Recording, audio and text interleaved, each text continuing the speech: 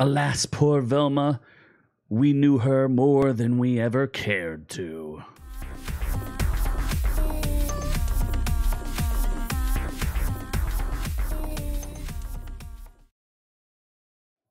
Oh, that's right, friends. Do we have some good news, bad news, indifferent news? Well, it's news that I think everyone could have predicted, that Velma would be canceled because no one likes Velma. Do you remember when it first came out and how many people hated it? Do you remember when they were naked? They were drawing naked teenagers, and it was funny because they were naked and dying and things. Remember how we asked for like an adult Scooby Doo in cartoon form and not human form? Do you remember we asked for a show that didn't even have Scooby Doo in it? Do you remember when we asked for a high school prequel of Scooby Doo? Do you remember that? Do you remember when they race swapped all of the characters for no particular reason, just because they felt like it, even though they could have had the voices be the same people but kept the characters drawn exactly the same? Do you remember when everybody was asking for them to change the characters that had been the same for 40 years? Do you remember that? Do you remember when they took Scrappy Doo and turned him into an evil science experiment that was half dead? Do you remember that? Do you remember when they made it so that Velma was dead, but we still had to watch the show anyway? Do you remember that? so no one asked for any of those things. Well, let's check out the articles.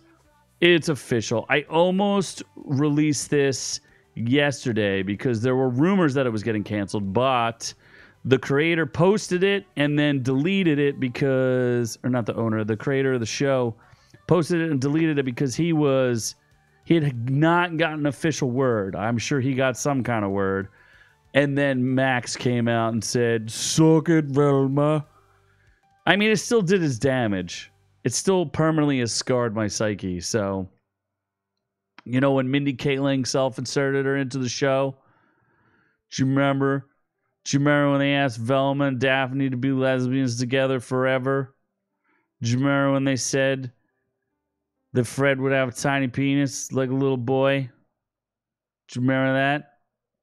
Do you remember when they have Shaggy and he didn't even like smoking weed at all? And he wasn't really hungry. Do you remember that? So they filmed a Halloween special, which no one asked for. Last time I checked in, and I tried to watch it. I tried to make it through the second season. I could not. And I tried to watch the Halloween special. I think I got like 10 minutes in. And I was like, she's dead. There's just not a funny thing about it. Shame on you, Charlie Grandy from The Office and The Mindy Project. We know who wrote all the bad episodes on The Office. It's a more adult-oriented prequel reimagining of the brainy Scooby-Doo character. Ugh, Mindy Kaling. Yeah, haunted by the disappearance of her mother, who wasn't dead. Who cares? Over the past two seasons, Mindy and Charlie have created an incredibly fun, fresh world within the iconic Whodunit franchise. Well, we won't be moving forward with another season of the series. We thank them for their compelling coming-of-age stories, unrivaled clues, and hilarious hijinks. I mean, Glenn Howerton was good. I liked his voice. Constance Wu, Daphne, I thought her voice was pretty good. Norval, I mean, they're all fine. His name was Norval, not yet Shaggy. Jane Lynch, Wanda Sykes, no thank you. They were annoying. Stephen Root was okay. I don't remember. Maybe I do remember Weird Al for like a hot second. Apparently, multiple iterations of Scooby-Doo remain available at Max. A live-action series from Berlanti Productions is in development at Netflix. How dare they? I didn't even know that. And this is also Deadline. Well, that was The Hollywood Reporter. Yeah, this is Deadline. Canceled 2 seasons. 10-episode second season dropped April 25th. No one cared. Everyone was really upset and kind of hate watching it the first season. And then the second season was even less interesting and just not funny. And it was just like, yeah, Just no one cares. And that's the worst part is apathy. When things get to apathy, that's where you just need to pull the plug.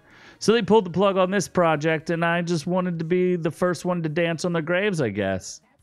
Because no one else is talking about it. Literally, nobody is talking about the fact that Velma got canceled. I think people had just so much vitriol for it. This is one of those things where they ruin the franchise forever, where the next time you see a project and you're like, Greg Berlanti's attached to that. Didn't Greg Berlanti, like, ruin the Arrowverse? Yeah, I think he did. Didn't he make Supergirl? Yeah, I think he did. I'm not watching this. Yeah, people are just going to be done and over with it. So, I am sorely... I'm not sad. I think it's funny. I hope you think it... If you think it's funny, let me know in the comments below. If you hate me for making fun of it, you could do that too. I don't mind. We can share.